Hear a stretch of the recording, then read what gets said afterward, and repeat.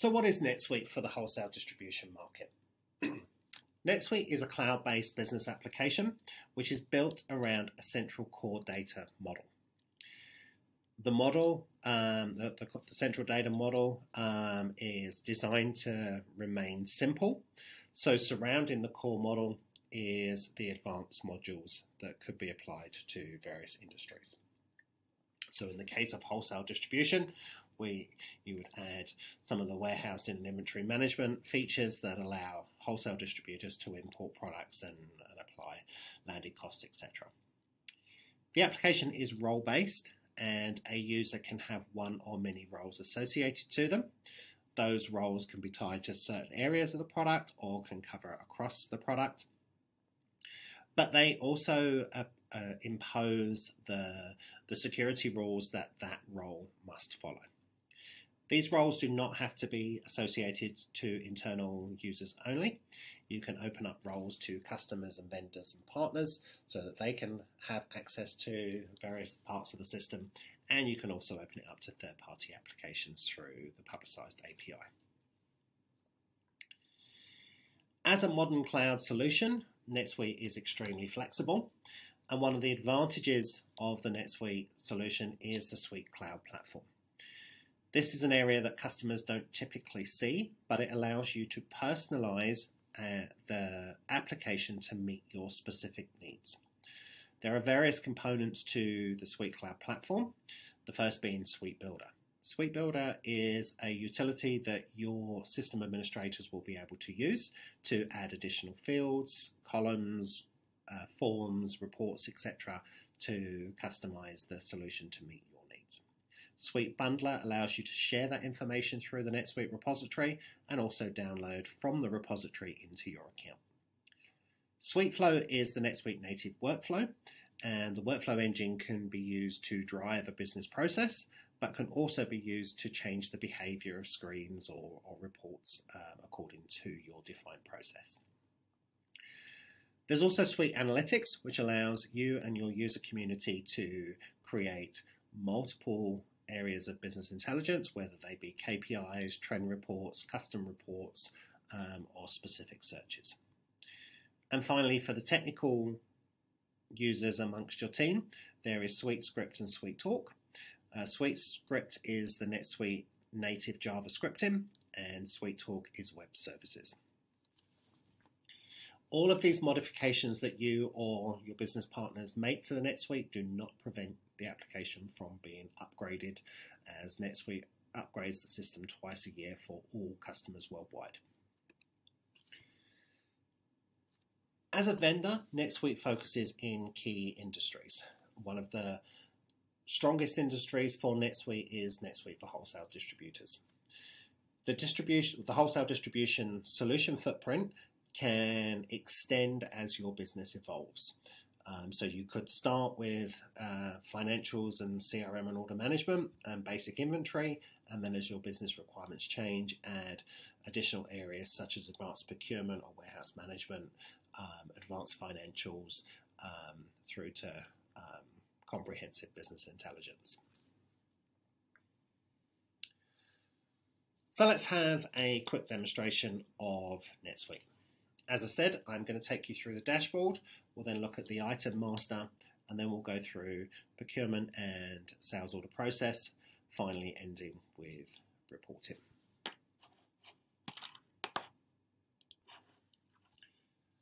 So here we are within the NetSuite solution, and as you can see, I'm logged in as the CEO of the company, but I have many roles that can be associated to me.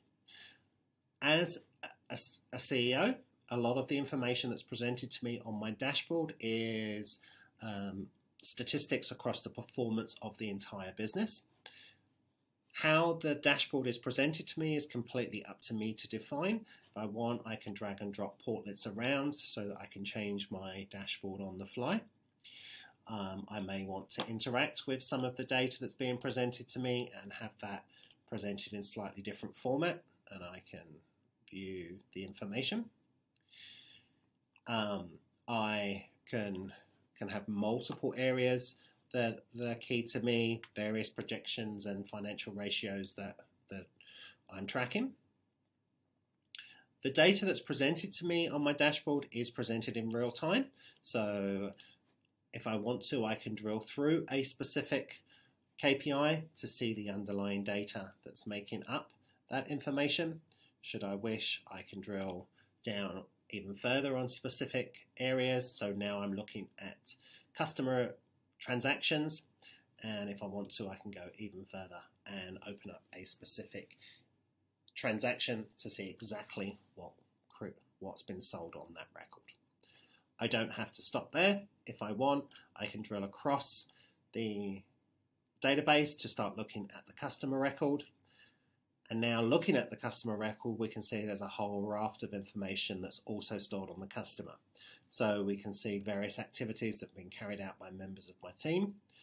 I can also see messages that may have been sent backwards and forwards between us and the customer. Under the sales area, I can see various full transactions that have been generated. I can also look at sales opportunities that may be in process. One of the areas that might be really key for us as a business is to look at the items that have been purchased by this customer over time. So I can see all of the information that they have purchased, which could be useful for the marketing team to generate marketing campaigns based on specific product categories. I can also, if I look under the financial area, I can also see that we can associate specific price levels to a customer, but if I want to, I can also create group pricing and item pricing so that we can have a comprehensive pricing model associated to each of our customer areas. If I am using the marketing area of NetSuite CRM, then I can see various campaigns that the customer may have received. I can also see whether they've opted in or opted out based on our subscription opt-in model. I can see their address, and if I want to, I can also drill through that and go out into the public domain to see exactly where this customer is located. And if I was a salesperson, then maybe I can track various meetings in certain areas.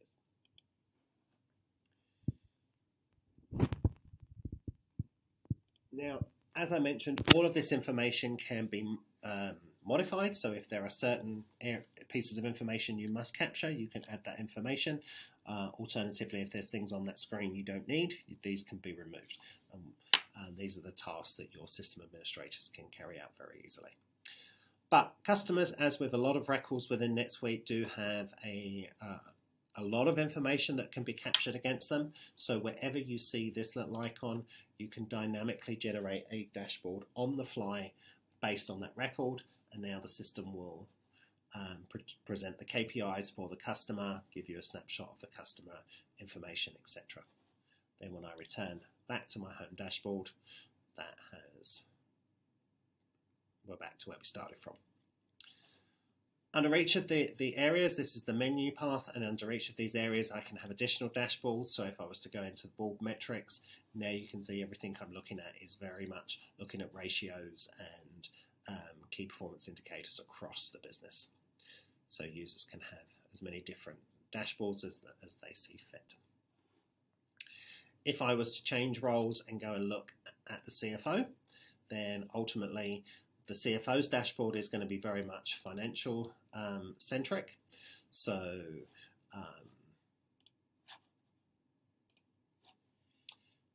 the CFO's dashboard, as mentioned, is very financial centric. So the KPIs are across the entire financials area. As this system is a multi-subsidiary system, currently I'm, as a CFO, looking at information across the entire business.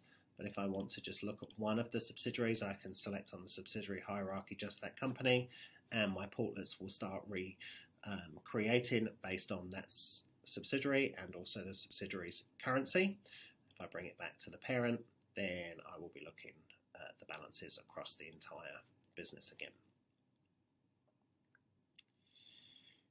As with the CEO, if I wanted other dashboards for different areas of financials, for say receivables or payables, then again I can create a dashboard quickly and easily. If I come back to my main dashboard, in each of these areas I can choose to go and personalize, and I can add from a whole raft of information, maybe just adding my calendar to my portlet, to my dashboard, and then if I want, I can drag and drop that portlet around as to where I want it to appear. If I decide I no longer need it, I can then remove it from my dashboard. One final change is to go into the system administrator. As I mentioned, your users will be able to customize the application to meet your needs. So in the system administration function, this is where you can see all the list entities, fields and forms that you can create. If you wanted to create a new field, it's very simple and easy to do. So I can go in and staff, decide that's to apply to the customer, go ahead and associate it to the main tab, and then just save that field. Now what I can do, because I associated it with the customer, if I go and look at the customer and edit that particular customer record, we will see that that field is now visible on the customer itself. Number of staff. Okay, now what I'm going to do is have a quick look at the item record. So when we start to go through the processes, the items will look quite familiar. So as we can see, we've got a number of items already in my recent records. So we'll go and review, first of all, this specific item. NetSuite itself supports inventory and non-inventory items and matrix items, but for today we'll just keep it as a simple inventory item. Some key information about the item. We've got the item barcode. The item itself can have multiple units of measure so that you can stock the item in one unit of measure, sell it in another, purchase it in another, etc. Should you be buying these products from overseas, you can track landed costs.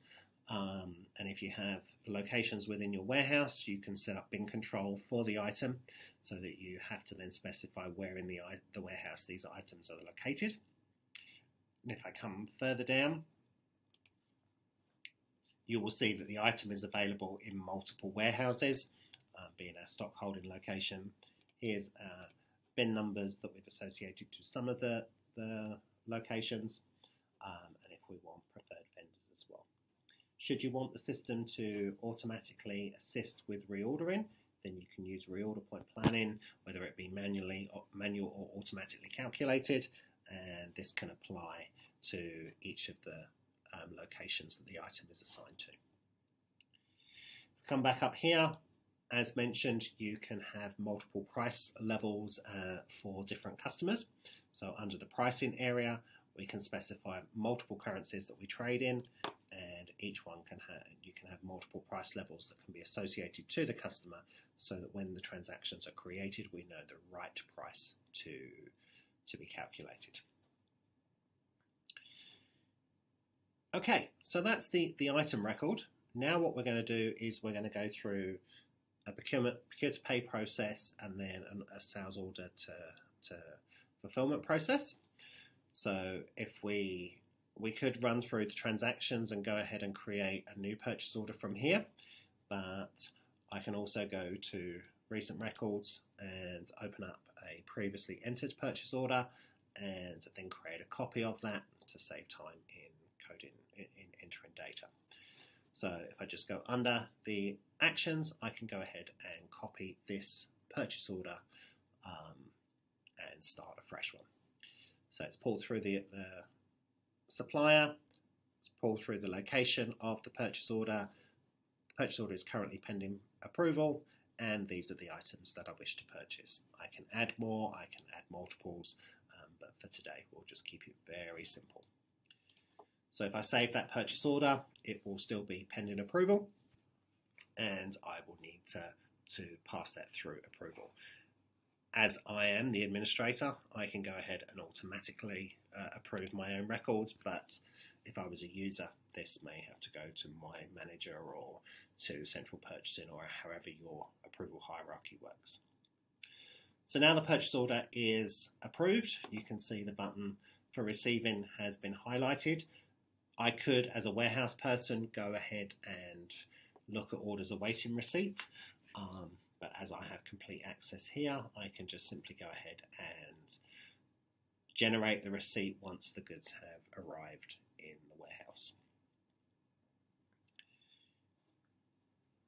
So this has pulled through the items, assumed that we received everything. I could amend those. If I want to put landed cost per line, I can do. Alternatively, I can switch that off and put landed across the receipt. But again, we'll just stick with the items we've got. And I can go ahead and save that and not book the landed costs. So this will receipt the items into stock. And if I was to come back to the purchase order, we will see that the purchase order has now pending billing, and we can see we have received the items. So now I can go ahead and generate or enter the accounts payable invoice once the supplier has sent me the invoice.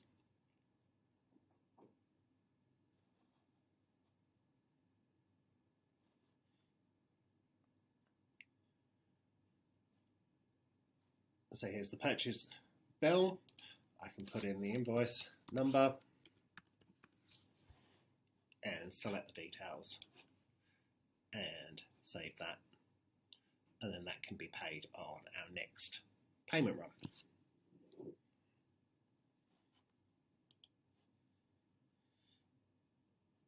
Okay, so as I mentioned, NetSuite is a fully integrated solution. So having created that transaction, you can see that the accounting distributions have been created automatically based on me saving that accounts payable entry. So there we've seen the purchase order through to the receipt process. If I was to open up the item record, then the additional items would have been receipted. Now what we can do is go through the reverse and look at a sales order to fulfillment process. So again, if I look at recent records, I can open up one of my previous sales orders, and again we can see the same items. So I can copy that item in the same way as I did the purchase order to create a new sales order. NetSuite also allows you to do memorized transactions, so if you have customers that have regular orders monthly or quarterly, you can memorize them and have the system automatically generate them. Should I decide that I don't want to, or the customer doesn't want that item, I can remove that and have that just as a one-line sales order. You've also got the upsell manager, which will allow you to look at alternatives that you can sell to a customer. NetSuite will build the correlation of these items based on sales history. But again, to keep things simple, we'll just create a simple sales order for here. So now I can save that sales order, and as with the purchase order, we have imposed an approval hierarchy, but again, I as the user can approve that sales order for release.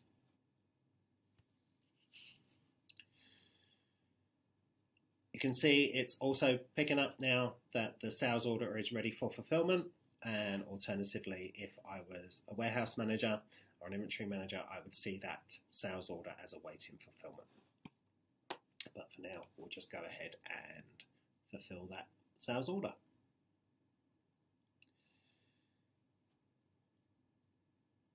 NetSuite supports the picking, packing and shipping process independently of each other. You could run it just as one step, or for organizations where you have the various stages in the warehouse, you can take it through each step. But for today, we'll say as soon as I save, the goods have been shipped.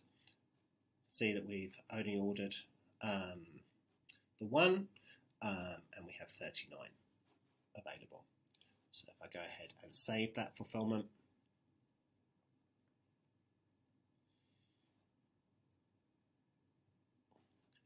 and then if I go back to the sales order, we can now see that it's pending billing, I could either run the billing process directly within the record itself, or I can go and run it through the billing process. If I look at the sales order, I can see related records, and you can see the item fulfillment that has been tagged to the sales order. Okay, so briefly we've seen a couple of business processes, and I want to end today with just showing how easy it is to modify some of the reports. NetSuite offers over 200 reports as standard, and if the users have the right access, they can go ahead and modify these.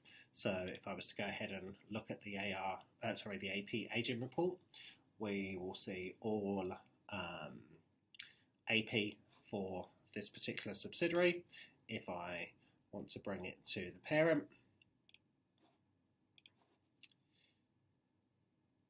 the parent consolidated, then I will see AP across all of the business. And if you look at this report and you think this is almost what we want, there's our invoice, you could choose to go ahead and customize the report and say, well, I need to add additional columns. So I could open up the open payables option and maybe add the age. And if I want, drag that around, and then I can go ahead and preview the modification I've created. And with a couple of clicks, I've created a new report with the age. And if we were to work our way through, we can see that our item is there, and I can still drill through the reports as I did at the very beginning.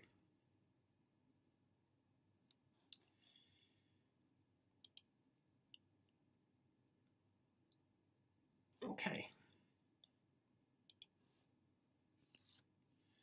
So that was a very quick demonstration of the power that is the NetSuite solution and how it can be applied to requirements of wholesale distributors. We started with the dashboard. We looked at the item master and how reordering and how inventory and bin control can be imposed along with landed costs. Then we took a simple process of purchasing an item through to receipt and then subsequently selling those items. And finally, modified a simple report. So hopefully that's given you an insight into the power that is NetSuite, and you can see how this could potentially benefit your organization.